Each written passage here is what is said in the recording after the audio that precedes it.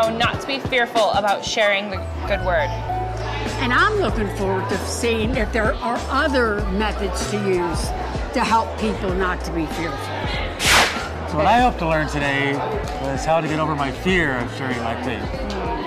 What I hope to learn today is how to deal with rejection when I share the Word of God. And one of the things I'm looking to learn today is how to properly share my faith. You know, there's got to be a right and wrong way, you know? I agree. There's much more to Christianity than just coming to church and filling a pew. Amen. You know, so I want to know how to present God's Word to people. Evangelism needs to be a part of our lifestyle. And for us, it has to be about proclamation evangelism. We're there to proclaim the good news, see people come to know Christ. My friends, all the things that you've been longing for in life, it's found in the person of Jesus. I wanted to preach the gospel. It's because God put a burden in my heart. What's the purpose of the pen? The purpose of the pen's to write, but can only fulfill its purpose when it's in its master's hand. It's never been about us, the Billy Graham Evangelistic Association. It's what is the Holy Spirit leading us to do? He carried the cross on his shoulders so you could start over. God wants to work in your life right now. My friends, He'll change everything. You'll never be disappointed. And so right now, what I'm going to ask you to come and stand right down here in front of me, I'm going to ask you to do it publicly. God is calling you, and you need Him in your life right now. I love to preach the gospel and to see what God does and the amazing results that we see around the world, thousands of people coming forward. You're just not affecting one person. You're seeing it for generations being affected. God's called me, and Will Graham's got to be faithfully doing this until God calls me home. And I'll be doing it until then.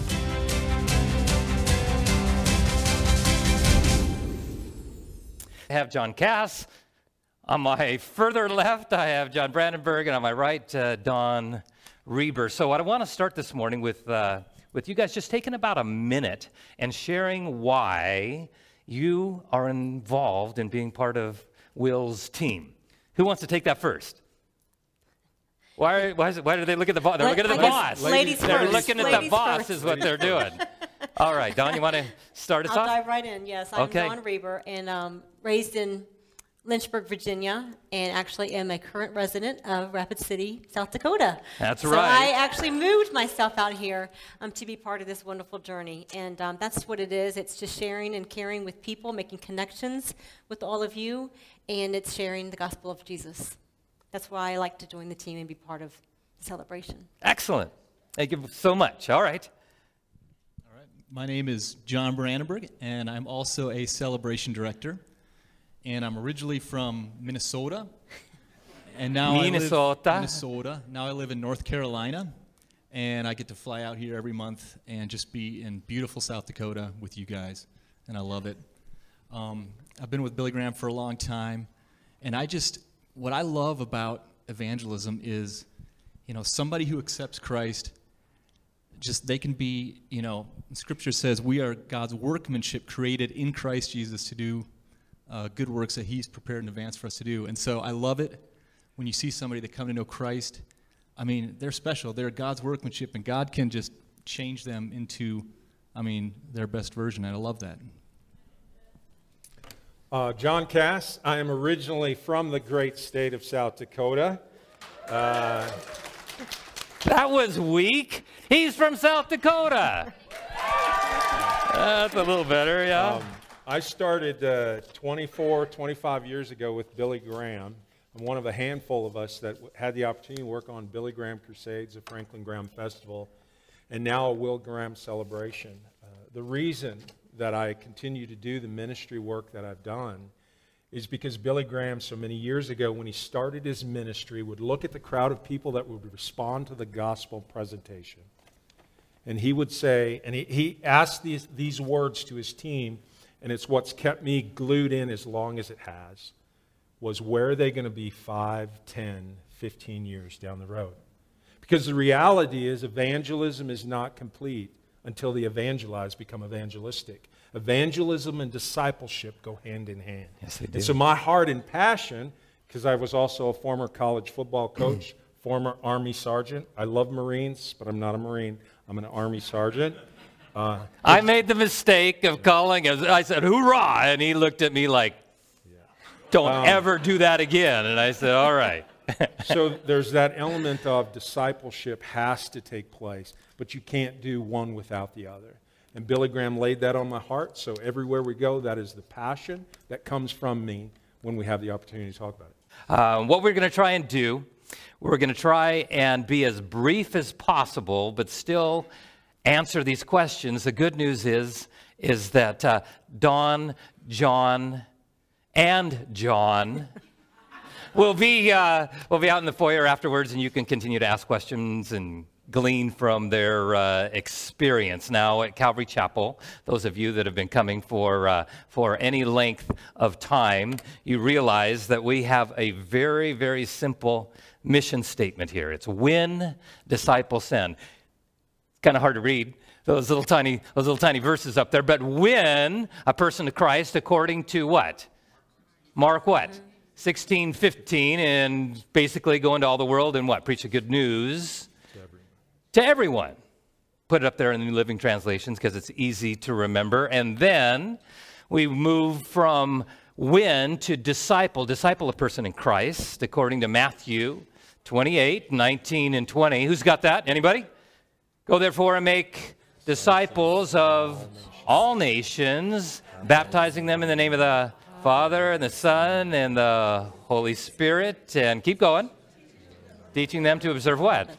All things that I have commanded you, and lo, I am with you, even what? To the end of the age. And then, when disciple, send. Send someone out for Christ, according to Acts 1:8, and you receive power. I'll teach them to do it like a Baptist. Power, right? Right? And you receive power when the Holy Spirit comes upon you, and you will be my what? Witnesses in Jerusalem, Judea, Samaria, and the end of the earth. Uttermost parts of the earth. Ends of the earth. And in reality, I think that would be a great mission statement for every evangelical church to have. That win, disciple, send. That's what we see in the book of Acts, and that's what we need to be seeing a little bit more today. So let's do this. It's question time. What do you three enjoy most about sharing your faith? For me, it's bragging on God. It's bragging on Jesus. Bragging on God, yeah. It's his story. Yeah. We're living through it. Okay. All right. You gentlemen? Well, for me, it's just the conversation that started. There's a story that every person has every single day of our lives. Those of us that are Christians that have been walking with him, we're still evolving. We're still becoming what he has laid out for us when he began us, forming us in our mother's womb. But then what are the stories of those that are far from God, that don't know, that have no hope? Because there are people that are watching you. Everything that you do, they watch what you do. They go through the same things that you go through, but they don't have this hope. And I'm not talking about, I hope I marry this guy or this girl. I hope I get this job or this house. We're talking about that confident expectation. You and I that are followers of Jesus Christ, we get to see the King.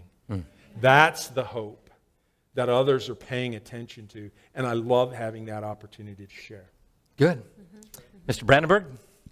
Well, I think that there's a verse in Isaiah, 6:9, and it just talks about how we basically need to give people an opportunity to accept Christ. We need to let them know, and people can either accept or reject. And when I think about sharing my faith, I think about the loved ones in my life, and there's some of them that I don't know where their faith is. And have I ever brought up that conversation with them? And some of those burdens of people that I love, I don't know where they're at. That just motivates me to share my faith. That's good. What John is talking about is where Isaiah sees the Lord high and lifted up. And then And then he's so consumed by the immensity of God, he says, "Here I am, send me." And that's the context of what John was talking about. And the challenge with that is that it usually turns out, instead of saying, "Here I am, send me," it's "Here I am, send Mark," or "Here I am, send Lindsay, send somebody else." But we all have that opportunity. Thank you. So let's move on to the next question. Next question is, it's clear that we cannot disciple those that haven't been won to the Lord. So on that topic, do you think that most Christians are actively involved in soul winning? I think they want to be. There's a part of us when we become a Christian that we want to share our story, that we want to go and tell other people, but we just get frozen in the fear of the know-how or fear of that rejection on, is my story not good enough? So I think that there's an element of we want to do it, but how do we do it? Yeah. Would you guys agree? Yeah, of course. Okay. What do you think, John? I think evangelism is kind of like donuts. Yeah, work with me here. Bacon and bacon? All right. With bacon. Donuts. So you have a donut shop, and in the donut shop there's a glass case, and then there's these beautiful donuts all lined up. But if the glass case is closed and it doesn't get shared with other people, what happens to the donuts? They get stale. That's right. And we have the bread of life, Jesus, the Word of God, and if we don't share it, it's going to go stale. And so just think of donuts next time. Yeah. Yeah, Jesus said something about if salt loses its saltiness, it's what? Useless. Yeah, basically. All right. Who is the call? Let's do this one. Who is the call of evangelism to? You want to take that one? Who is the call of evangelism to? It could be a loaded question, because some of us will sit here and say, well, we've read in Corinthians, right, that God gives some of us the gift of evangelists, pastors, teachers, ministers, all these different things. But the reality is, if you have a heart for Christ, this is where the coach is going to come out in me in just a minute. If you've said yes to Jesus, there are no bench riders. You don't get to sit on the bench. Because remember what I just said, others are watching you live this thing called life. They go through the exact same things that you're going through. So the reality is, the call is on our lives. It goes back to the challenge of what these guys talked about earlier, is that we can go stale. There's the fear episode that creeps into our lives. There's the challenge of, I think one of the biggest challenges we face when we come to a question like that, who is it for? And if I say it's for all of us, there are no bench riders in God's team. But I think one of the biggest challenges, sorry, you get me excited, you got to hold on a second. I think one of the biggest challenges that we face is that you've said yes to Jesus, but do you believe that He has actively said your sins are forgiven? Because if you do not believe you are forgiven, because guess what? I stumble, bumble, and fumble through this thing called life.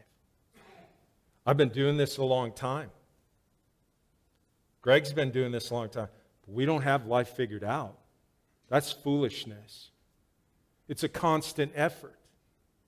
But if we don't understand that when God says, I forgive you, and you don't believe that, that will never make sense to you. This phrase, we will always say, God, send someone else. Amen. Yeah. Yep. All right. I'm sorry. So, to bring that into a soundbite, who is the call of evangelism to? You would say? Everyone. Okay. Good. That's exactly what I think the Bible teaches.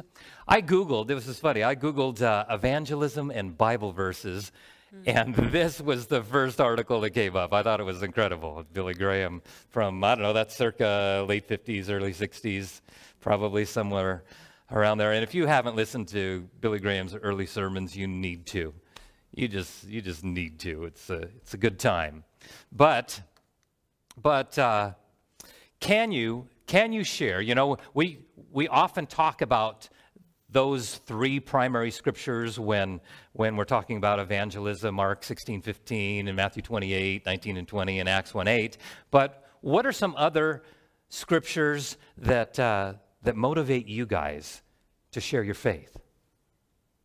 For me, it's the charge of Paul whenever he talked about in 2 Timothy 4, 1 through 5. And he was charging, Paul was charging Timothy. And that kind of, I gleaned from that on being charged myself. I just want to read a few phrases for you if I could. Do the work of an evangelist. Right. Love that. Keep going. Yeah. I give you this charge. Preach the word. Be prepared in season and out of season. Correct, rebuke, and encourage with great patience and careful instruction. For the time will come when men will not put up with the sound doctrine. Instead, to suit up their own desires, they will gather around them a number of teachers to say, what is their itching ears want to hear? Will we turn their eyes away from the truth and turn aside to myths? But you, keep your head in all situations, endure hardships, do the work of evangelists, discharge all the duties of your ministry. Yeah. And it's just a charge, just an encourager to me. Beautiful. Thank you. Thank you. Thank you. But in your heart, set apart Christ as Lord. Honor Christ. But in your heart, set apart Christ as Lord. Always be prepared to give an answer for the reason, for the hope that you have, but do this with gentleness and respect. 1 Peter 3:15. Mm-hmm. Excellent. You guys taking notes on these? It's a good time to take notes. Anybody? Anybody? Take some notes. Very good. Very good. Very good. John? Yes, I have a verse in 2 Corinthians 5, verse 19 and 20. Yeah. And I don't know why God has done this, but he's entrusted to us as the body of Christ. I don't know why he's entrusted it to me, to you guys, yes, but he's entrusted to us this message, and it goes, and he has committed to us the message of reconciliation. We are therefore Christ's ambassadors, as though God were making his appeal through us. That message. Wouldn't it be so easy for the Lord just to provide how many people on the planet now? 7.8 billion people on it. Wouldn't it be so simple for him to provide a burning bush for every one of those people on the planet? But he doesn't do that because he calls us the light of the world. And we are the passage says that we are his ambassadors, as though God is making his appeal through us. And I'm going, man, you should have chose better, Lord, right? When I'm thinking of me, you guys have it all down well, but that is his desire. He wants imperfect, saved people to share the good news with imperfect, unsaved people. Doesn't have to be any more complicated than that. I have a couple other, this is Matthew. This is the Gospel of Matthew, chapter 9. Jesus is up on the Sea of Galilee, and he's preaching and teaching the good news, the gospel of the kingdom, healing every sickness and disease, all of that kind of stuff. But I want to read this for you. This is, let's just read it off of here. Then, actually, Dawn, will you read that? Sure. Can you read that for us, please? Then Jesus went about all the cities and villages, teaching in their synagogues, preaching the gospel of the kingdom, and healing every sickness and every disease among the people.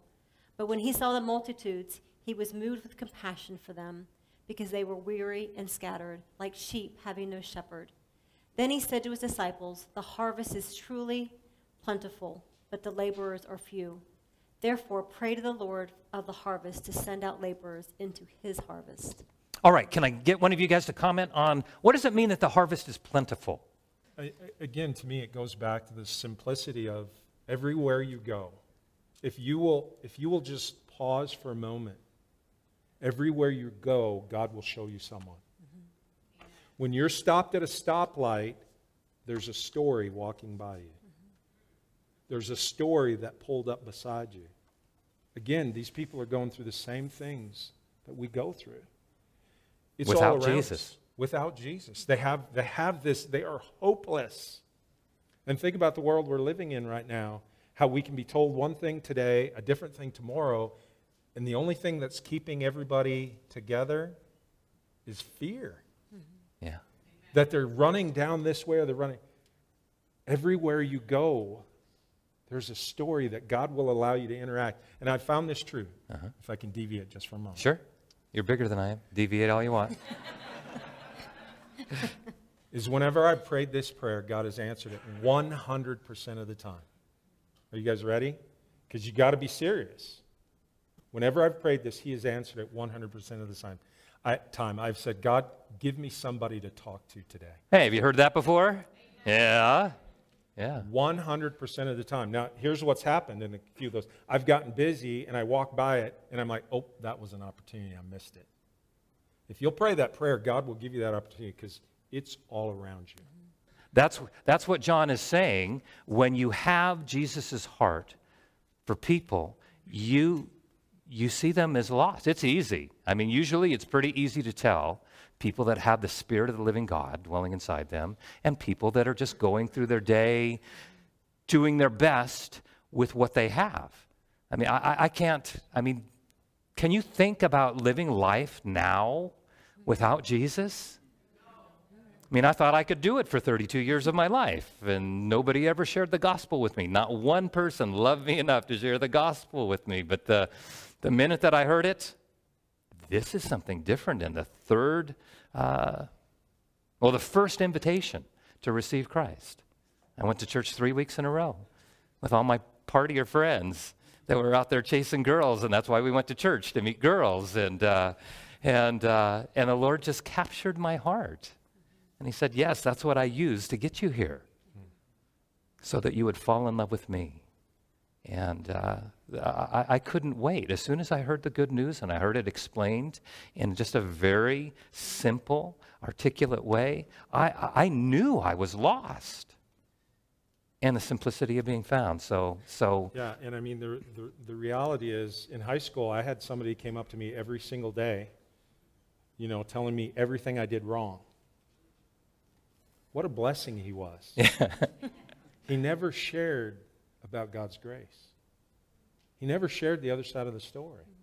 He pointed out everything I was doing wrong as captain of the football team, captain of the wrestling team. Boy, that's the person that, we need to get him on our team. Well, thank you that I'm on the team. We have to finish the story. Yeah. That's good. All right, got another verse for you here. This is Gospel of John, chapter 4, verses 34 and 35. Congregation participation time. You guys read it out loud, okay, on 3. 1, 2, 3. Read it. Jesus said to them, my food is to do the will of him who sent me, and to finish his work. Do not say, therefore, then comes the harvest. Behold, I say to you, lift up your eyes, look at the fields, for they are already white for harvest. Okay, somebody elaborate on that. What does that mean, John? I think this verse is great because, next year, September 2021, we're going to have an evangelistic event. It's going to be great. There's going to be, Will Graham will preach. People are going to come forward. There's going to be young people that are going to accept Christ. Gray-haired ladies are going to run forward to the stage. And there's going to be, friends and neighbors are going to come and, get right with God and make a decision for him for the first time. So that's like harvest, right? But the cool thing is, it's, what is it now, November? So we're, 9 months ahead. But in the harvest, there's seasons, right? So there's there's the planting and then the watering and then the reaping. And, you guys get to be involved. You're involved from the beginning here. You get to think about, all right, which friend do I want to invite to the event? Which neighbor? Who needs Jesus?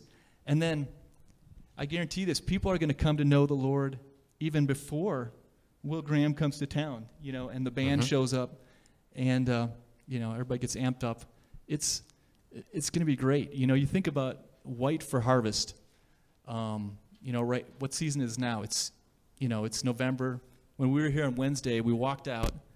And we didn't know it was going to snow, but it had snowed. Oh, we didn't know either. Yeah, we didn't know that. Well, we were here with you. Yeah. We were here. And, what is snow? It's delayed water. That's like the prayers that are going out now. It's softening the ground of this entire region, Rapid City, the Black Hills. Sorry, I'm going a little 30,000 feet here, if that's okay. It's okay. Yeah. Prayers are going out. It's watering the ground. You guys are going to start praying for your neighbors and friends. And, the Bible talks about us being like grass, We grow up, it's beautiful, and then we're gone. Our lives are so short. But, this snow melt, this water is going to let that grass grow. And there's friends and neighbors that are going to come to know Christ, and you are going to be involved in that harvest too. And so that's why we're we're starting ahead of time. Yeah. You know, it's okay to invite your friend to church, you know, or share them about Jesus even before the event.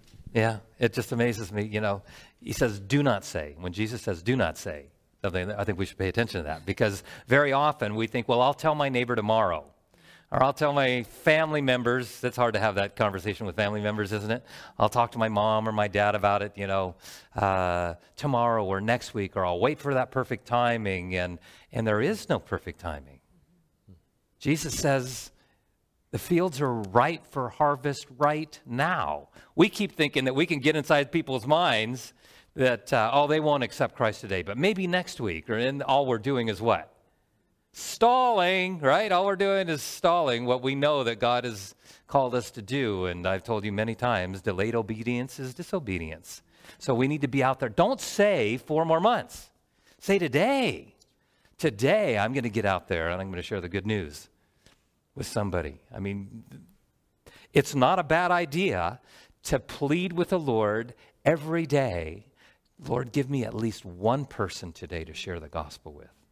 Now it's up to him if he's going to provide that or not.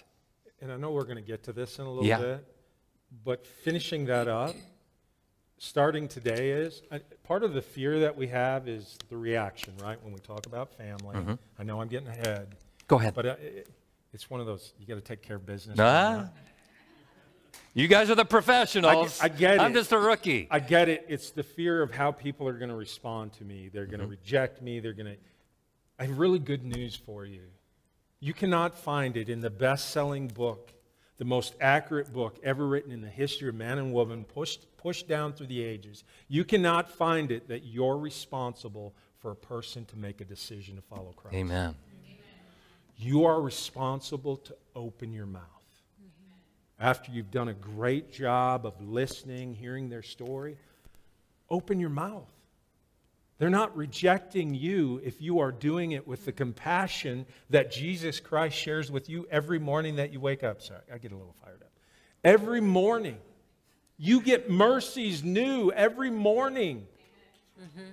It's a reset. You know it. It's truth. Speak it to somebody else.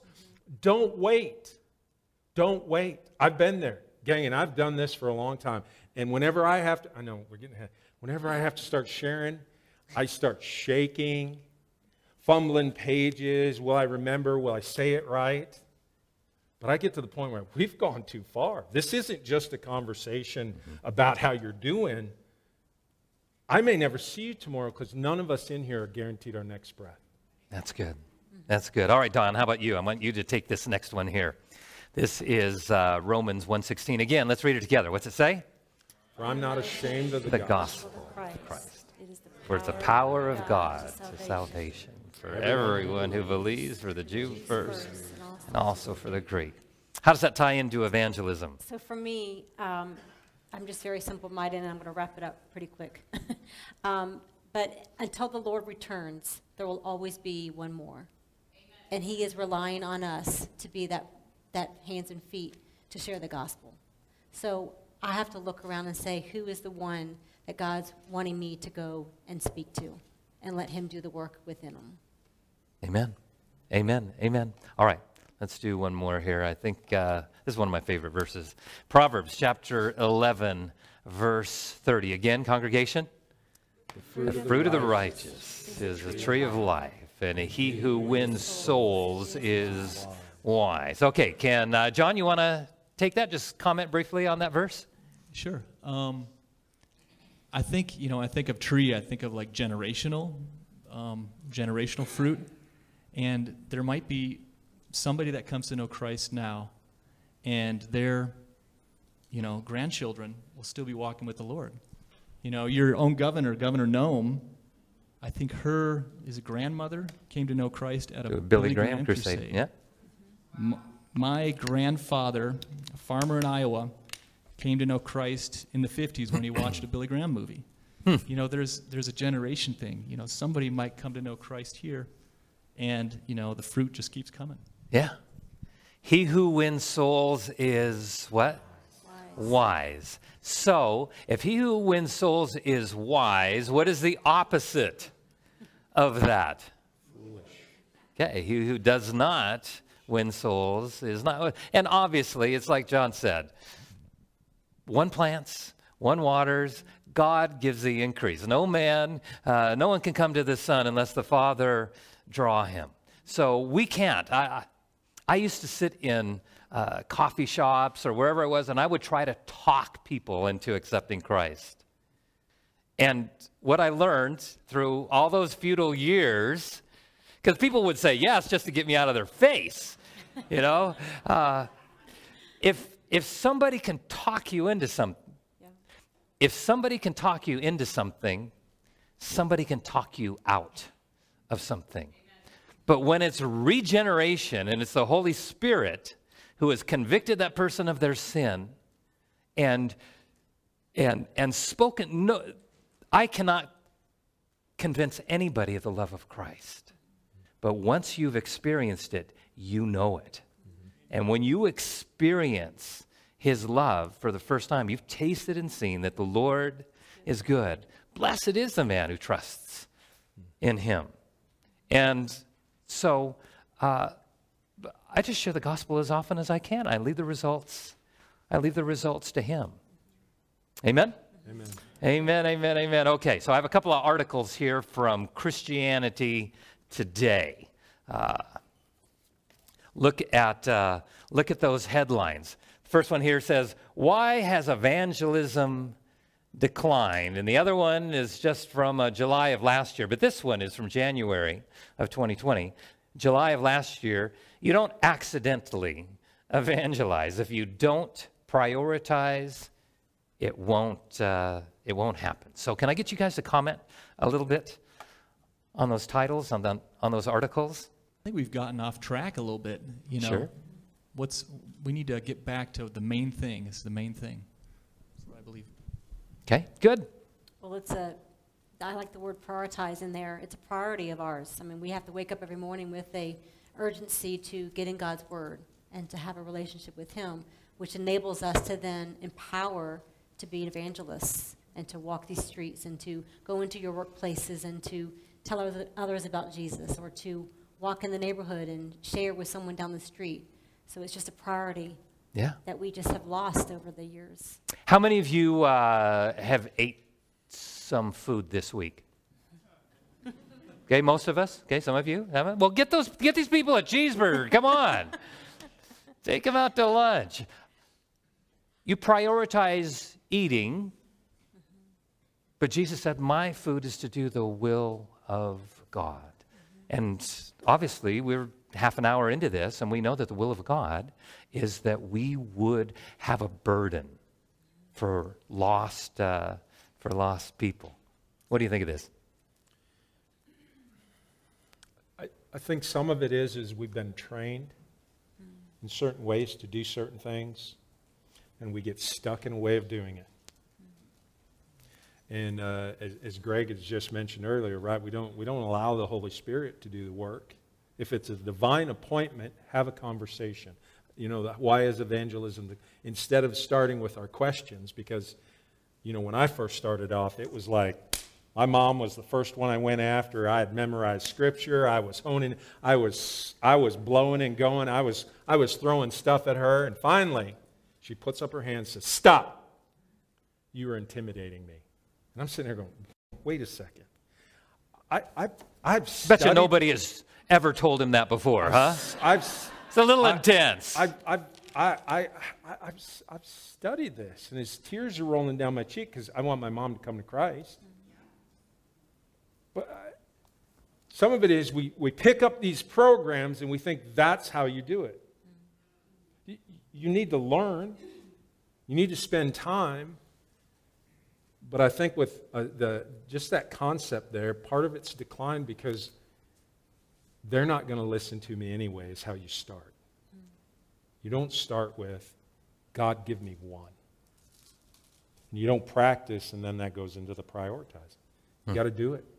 The more you do it, the more... I've done it hundreds of times, maybe thousands of times now. I still shake when I'm at that point. Yeah. Yeah. Because I know I'm going to say something wrong. You know what typically happens to me? I know. I get carried away a little bit. You know what typically happens to me? Is I start running through my day and start tallying up how many times I failed Christ. Mm. And then it comes down to, who am I to tell them? But Greg already told you, right? It's one broken person that knows the truth talking to another broken person that does not know the truth. I always heard it put this way: it's just one beggar telling another beggar where to find food. Easy peasy. Don't have to complicate.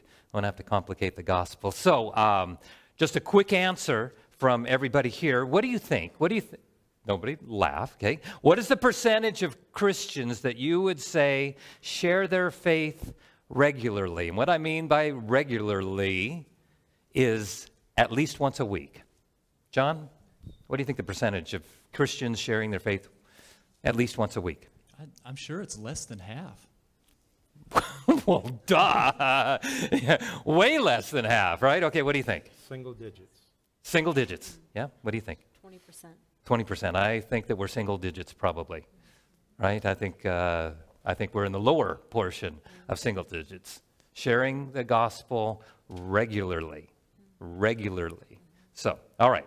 Here's another one. This is according to Barna Research.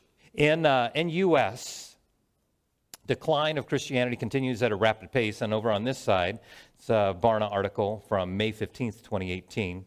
Sharing faith is increasingly optional to Christians. Why don't you share on that a little bit? I mean, where there's the facts right there that John was just speaking into, that it's a training that we're being shown these articles, but what are we doing about it? We're reading the decline. We're reading that it's going away, but the Christians that are in this room today, what are we doing to increase that, to make that grow? That's the conviction. John, what do you think the correlation is between these two articles? I think that, well, it looks like there's less Christians that are modeling what it means to share your faith. You know, I think we have less strong Christians out there that are showing other people in the church, what does it mean to reach my neighbors? Yeah, I think it was John Cass who said a few minutes ago about,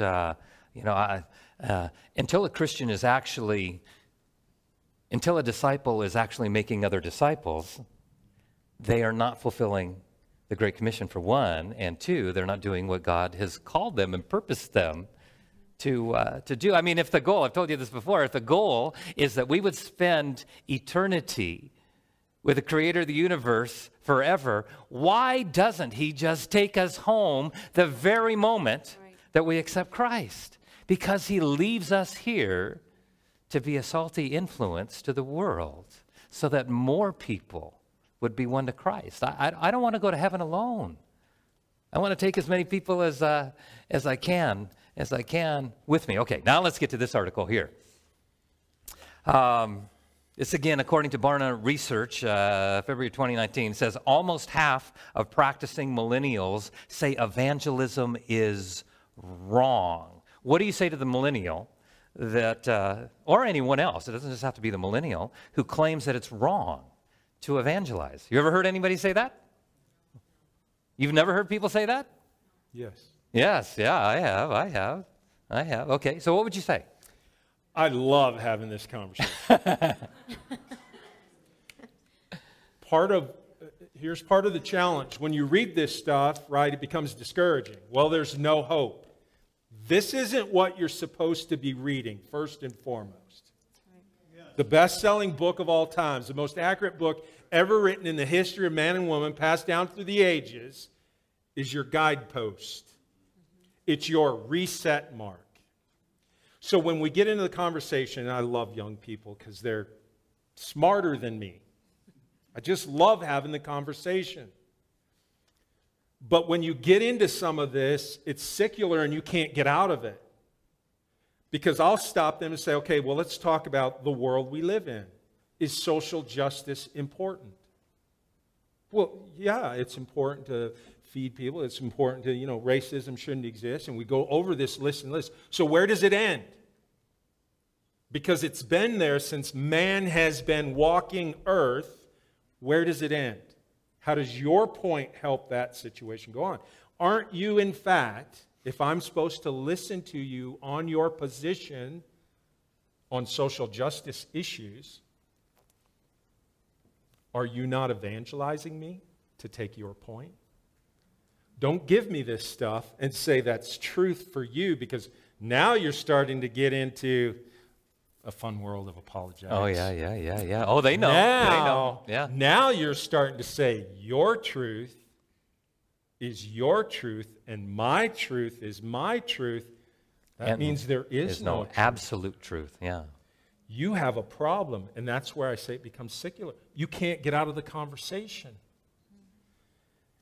God has not changed his word. Address that with me. I'll listen to your story. I'll listen to what you're telling me and why it's important. But you have to. If you say, gang, here's where my military army sergeant comes out. Not Marine. Army. If you say, even using the word Christian is so loosely thrown out there anymore. Let's just nail it to what it is. If you say, I am a follower of Jesus Christ, I can tag you, as Galatians 6:1 says, right? We see a brother and sister who is sinning, that we are to go to them, help pull them up out of that sin. Be careful we do not fall. We can hold one another accountable. If you say to me, I'm a follower of Jesus Christ, then this is your guidepost. This is your reset mark every single morning. Then what do you do with Mark 16:15? What do you do with Matthew 28:19 and 20? What do you do with Acts 1:8? So it doesn't matter any generation. The problem is that the church has not done a good job at discipling the generation that's coming up below them. Remember, we went through this just on Wednesday night in Judges 2:10. That another generation arose who did not know the Lord or the works he had done for Israel. And just remember, the stuff that you read like this, they are statistically skewing questions, even if they love Jesus. This is your starting point and your ending point. Amen. At the back of the book, he says, I am the Alpha and the Omega, the beginning and the end. Perfect. All right. Here's a few more statistics from Lifeway. 61% of Christians have not shared how to become a Christian with anyone in the past 6 months. I think that number is way higher than that. 48% have not invited anyone to church in the past 6 months. That's the easiest thing that you can do. That's the simplest, no-brainer. No excuses. We have invite cards. All you have to do, invite somebody to church. Just throw an invite card at them and run. I mean, if that's the best you can do, if you're afraid to share the gospel with them, well, just don't hit them in the eye. They'll sue you.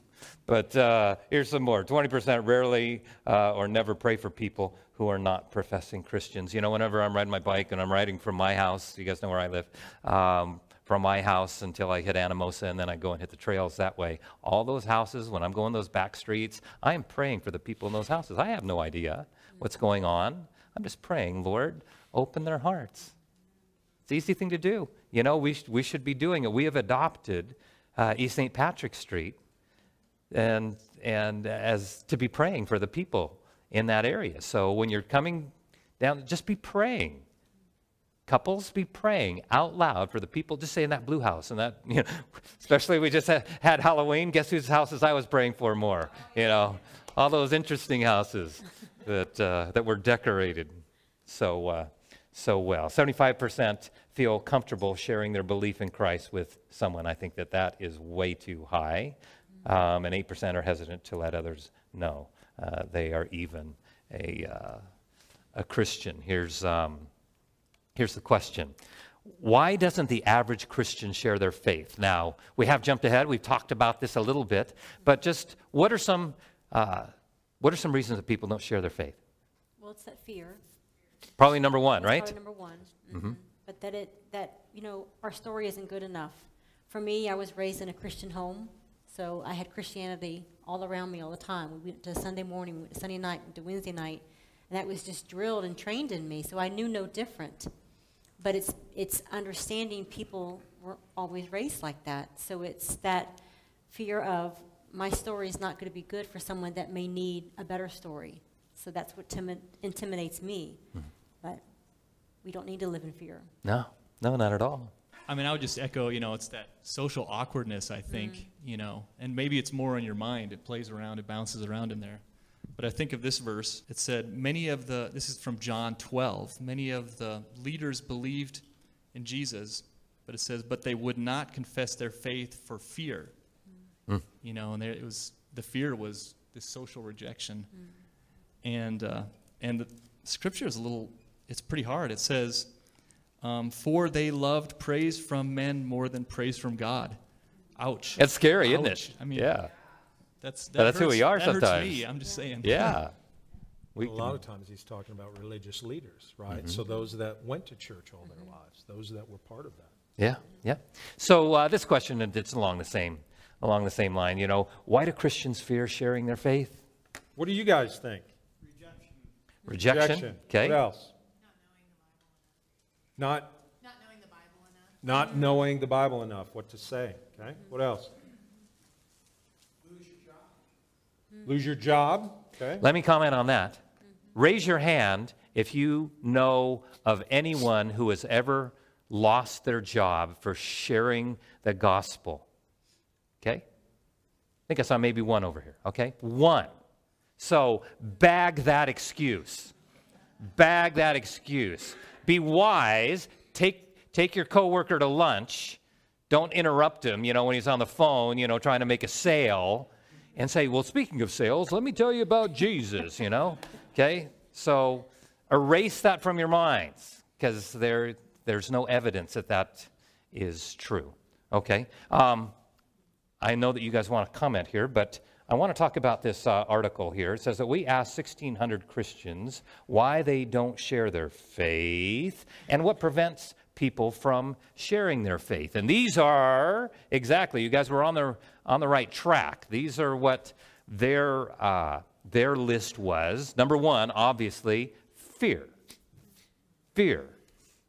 Public speaking in any situation is, most people fear death more than speaking publicly. But fear, they feel unequipped. They don't want rejection, right? Some people get hostile. You ever gotten somebody get up in your grill because you're trying to tell them about the love of Jesus and go, well, here, number one, here, have a Tic Tac. And number two, you are a perfect candidate for knowing the love of Nobody's ever got hostile with me. The love of nobody's ever got hostile with you? No, I don't know why. Yeah. I know why. I haven't figured that out. Ask your mom. People get hostile. They're too busy. That's an excuse that's got to get bagged too. Too shy. Insufficient relationship. Well, I don't know this person well enough. Share with perfect strangers. Jesus did all the time. It's great if you have a built-in relationship with somebody, but don't use it as an excuse not to. It's hard to bring up. Don't want to be offensive or to be pushy. Now you brought up earlier that sometimes you guys have a heart for evangelism. Do you ever get fearful in sharing your faith? Of course. Of course. It's natural. Of course. Of course. I've told you many times that I love to share the gospel, but I still get fearful probably every time I share the faith. So don't let that intimidate you. We haven't been given a spirit of what? Timidity, but of power and a sound mind. We have the ability to be able to do that. So here's the question that I want to ask you. How do we overcome fear with faith? Who'd like that one? How do we overcome fear with faith? Well, it just reminds me of the verse, faith comes by hearing and hearing by the word of God. Mm-hmm. And so I think if I just have a verse handy, then it's not my words because I don't know what to say. I don't know how to transition it. I'm not the salesperson type person, that can clinch the deal. If I have the word of God, if I have a verse ready, I can use that. And I know when Billy Graham started to preach, you guys saw that old picture up there with the crusade. He just took a bunch of verses and strung them together. Because he's like, if I don't know how to speak, very well, I'm just going to use the Word of God. And that's what he did. And I feel like that's what we can do as well to overcome fear. I got a great exercise for you to overcome fear. Would you guys like to work on this exercise with me? Drop and give me 20. That's his exercise. Turn to your neighbor on your left and say, it's not going to happen. It's not going to happen. Turn to your neighbor on your right and say, no way. No way, Jose. You've just been rejected twice. How you doing? You're sitting there saying, well, it can't possibly be that simple. Yet, Jesus gives you an example of where he has been rejected, despised. Aren't you keeping good company? Part of the reason your rejection is making sure that when you're ready, you're ready. So John's point, I have verses. Me, when I went to my mom, my example was I was just up in her grill. I'm just right there. And she's like, back up, man. I'm tasting your teeth and you're freaking me out. Yeah. Have a Tic Tac. And then some of it is, like you said, it goes back to we just got to know what to say. The opportunities are there. You can be serious, but the reality is they're not rejecting you. If you are doing it because you love your family members, the people that you work, if you have a passion for people, if you're seeing them the way God does, hear them the way God does, if you're feeling for them the way God does. And I'm here to tell you, they don't always act like you, look like you, walk like you, talk like you, or smell like you. Sometimes they're exactly like you. But if your heart motivation is like God's, and you're doing it with the right intent, and they say no way to you, they're not rejecting you. They rejected Christ. Hallelujah. Amen. The pressure is gone. Amen. So on that topic, in our last couple of minutes here, give us some examples of how you start a conversation with someone with the intent of sharing the good news. Isn't that a difficult one for all of us? How do you start that conversation? Who wants that one? It's tricky. I mean, it really can is be, a yeah. tricky conversation to start because you don't necessarily always know the person, or you do know the person. You don't want to feel rejected by their love. So it's just it's using that opportunity that God's given and being aware of it. It's an awareness, I think, where the Spirit is within you, and so you hear that voice in your head saying, "This is that moment," and it's seizing that moment. It's seizing that moment to share. It's seizing that moment for the opportunity that Christ has given you. Because I can tell you from experience, when you don't seize the moment and you walk away from it, you feel so much more guilt, and I should have done this. And you may not ever get that opportunity to do it again. So be ready and be purposeful in seizing that. I can think of one example where I was on the bus as a chaperone for one of my daughters to go to the zoo. And the lady sitting next to me was also a chaperone. She was from India. And we had shared beliefs. And one of the shared beliefs were she was very moral, and so we were talking about our kids, and that led into spiritual things. So we had something that we shared in common, and from there we kind of jumped, and this was interesting. So we had gone through the zoo, and she said, I look into the cages and I see the tigers, and I think if that's one of my ancestors. And I almost fell out of my seat. She really believed that. And then I was able to say, well, in Christianity, we believe that you die once, and then it's the judgment. And then I told her, I said, a lot of people believe that, you have these good works, and at the end, that, God lets you into heaven if it's good. And she's like nodding her head, and I say, but that's not what the Bible actually says. She's like, what? The Bible says, in your sin, Jesus accepts you just the way you are, and you just have to believe. It doesn't matter what you've done. And she had never heard that gospel presentation. She had just heard what, culture's throwing out there. Yeah. And, at the end of the conversation, she didn't accept Christ, but, she said, we went deep. We went really deep. So, I think seeds were sown. Yeah, sure. In that case. Yeah. Here's one for you. How How has evangelism changed in the time of COVID-19? That's a tough one. Who wants that one? I'm a positive person. Yeah. I like to look at things positively. And for me, COVID, even just to say the word, is like saying the word of cancer. It just immediately becomes negative. But for me, I have found more of a dependency on God, and a reliance on Him.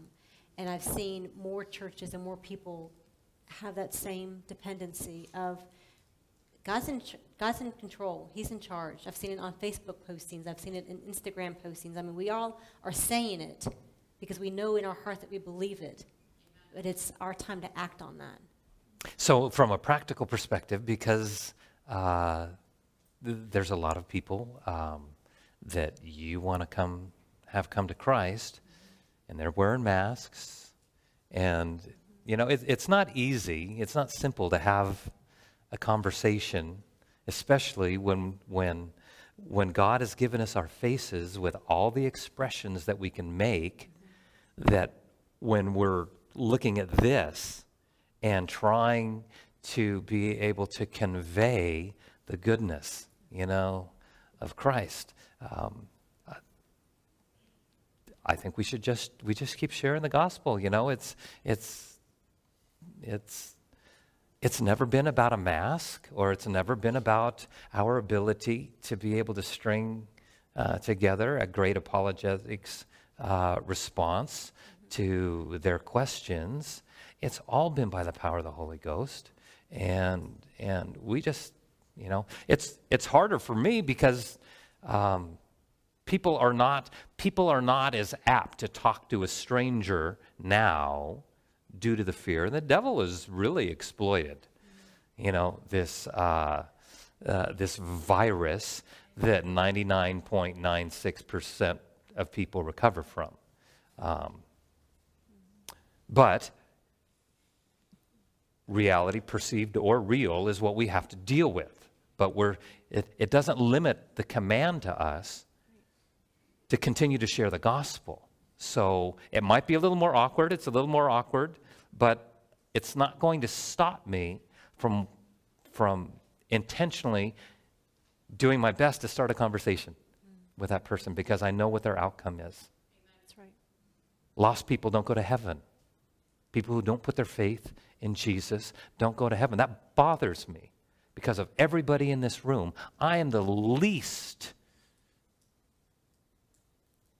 You guys know my background. I deserve the least His grace and His mercy to write my name in His book. So if I'm thinking that way, then I want to see everybody, even my enemies, if I ever had one, I'd want to see them won to Christ. I want to talk a little bit about, well, John, I want you to take this next question. Explain the difference between the spiritual gift of evangelist and the call to evangelism. Well, I think one's a charge that was given as people look at gifting, right? They will literally walk up to anybody and start a conversation. I know that's not my gifting. I know if you start the conversation, we will go all the way. So I wouldn't say I have that gift of an evangelist, but the people that have that gifting, and Greg probably has more of that element as he shared his story, that they're just going to walk up and they will make sure they start that conversation. But the call, as we talked about earlier, is we're all in the game together.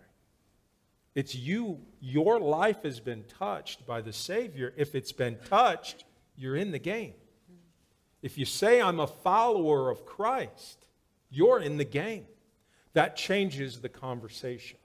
That's probably the simplest way for me to, there's a charge, we've given this, you know the gifting's there. The knowing of that gifting is some people can memorize Scripture very well, and they can pull that up and use that very, very well. That has a gifting of the evangelist because they're able to take God's Word and make it simple for people to understand it. Yeah. Where a lot of us, we're part two. But that doesn't mean you don't get to participate. Yeah. Spiritual gift not given to everyone. Spiritual call is given to everyone. Very good. All right, discipleship. I want to get here real quick. Let's talk Well, looking at the time, we're going to make this the lightning round. All right? Okay? We'll make this the lightning round. How would you, let's see, yeah, there we go. How would you define Christian discipleship? If you're following Jesus, he says, come follow me, I'll make you disciples of men. Mm-hmm. And he says, if you love me, you'll obey my commands. I think. Pretty simple, huh? Yep. Yeah. Practically, it's a little more difficult. It's 2 words, follow me. Yeah. How about this? This is a definition that I found. A disciple is so disciplined in his or her relationship with God. For involved in a gathering of believers, Hebrews 10:25, it says, don't forsake the gathering of the brethren. Okay? It's a command, by the way.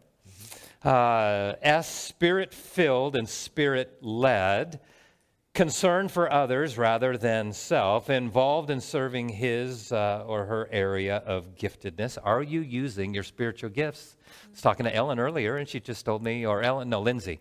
Lindsay showed me a list of some of the gals who were at the retreat yesterday who are not serving on a regular basis and realize that Jesus came to serve and not to be served. And you're going to start serving. So good for you. But that call is to everyone. If you call yourself a Christian, you should be serving in some capacity.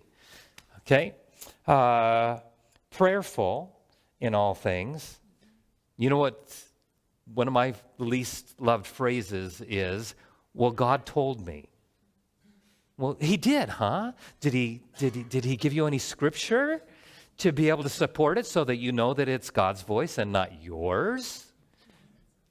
So make sure before you tell somebody that God told you to do something that you've gotten wise counsel and that you've got scripture to support, especially in the bigger decisions. Look, leading others to become disciples, is that your heart?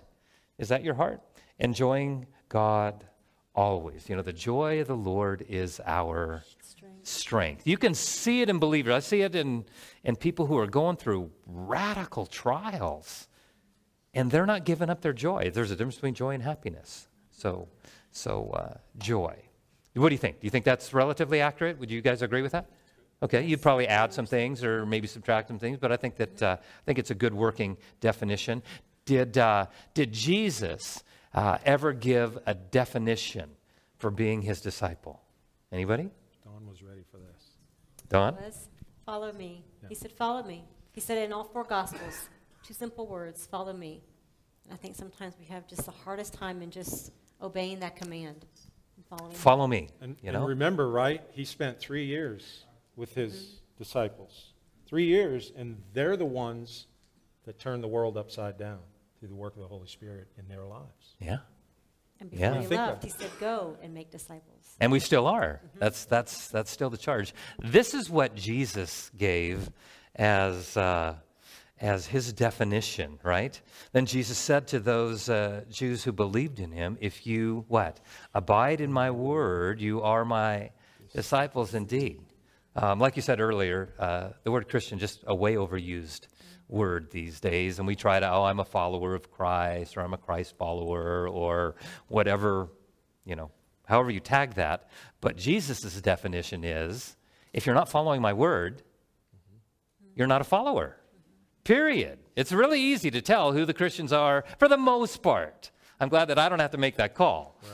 But for the most part, you can tell who's actually a believer or not. And then Luke 14:33, that will always rock our world. Remember, these are red letters, right? So likewise, whoever of you who does not forsake what? All cannot be my disciple. Again, it's easy to tell. So that's why we will encourage you, forsake all. If God wants to remove something from your life, he's going to replace it with something so much better. On that topic, how do we motivate others to the importance of making evangelism and discipleship part of our life? How do we motivate others to do that? It's a discipline within ourselves first, and then it's showing that expression so that it becomes contagious. Yeah. I read this a while ago. I wrote it down so I wouldn't have to. I could quote it. Good. Evangelistic churches see more persons become Christians through the passionate efforts of highly evangelistic Christians. So it's the contagious of, if we're out there expressing and showing the joy of the Lord and making it a discipline in our lives, more people will want that experience or want what you have, and that's your opportunity to share. Yeah. Pastor Mike McIntosh used to remind us all the time that more is caught than taught. You know, you didn't see Jesus sit down and say, boys, today I'm going to teach you about prayer. Boys, today I'm going to teach you about evangelism. Boys, today I'm going to teach you about extending grace. They just followed him. Find somebody, follow them, who represents Christ well, not perfectly, because none of us do. Do what they do. Do what they do, because sometimes you look at Jesus, well, I could never, well, find somebody. Find somebody and follow them. So as many, I looked on the sign-up sheet on the back table, and many of you have already signed up for the evangelism and follow-up seminar that's this Wednesday. I'm going to encourage all of you, now that some of you don't think that you can, all you have to do is ask your boss for a couple hours off. That's what I'm encouraging you to do. There are the evening ones in different locations. And there are evening ones, yeah, there are evening ones as well. We're hosting one here this Wednesday, but if you go on the Will Graham celebration site, you'll see 8 other opportunities if you can't make it. So don't miss this opportunity to be able to glean from a speaker from the Billy Graham Association.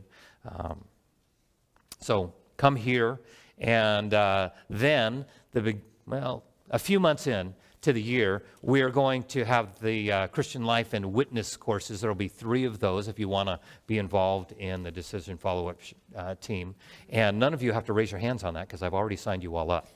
All right, so please plan this week on attending one of those trainings. And normally we'd have a final song, but I'm just going to wrap things up in prayer if you don't mind. Let's pray. Let's pray. Father, thank you for just an incredible opportunity to see what you say in your word about this privilege that you've given us of evangelism, and to be your ambassadors and to be empowered by the Holy Spirit to share the good news, news that can change a person's soul from hell to heaven. God, it just boggles my mind that you would use any of us, but that is your will and that is your choice.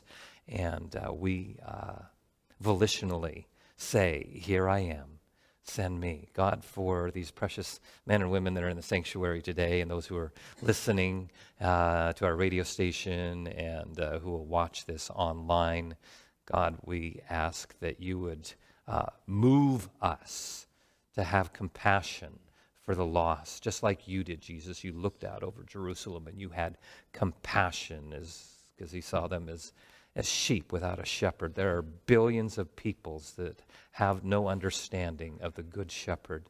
Help us to allow faith to choke out fear and to invite people to see Jesus the way that you've allowed us to see you, God. Today, Jesus, we ask that you would give us somebody to share the gospel with. In your name we pray. Amen. Well, what I learned today was that I'm not the only one that suffers the fear and anxiety and everything else when I'm trying to talk about my faith in the Lord.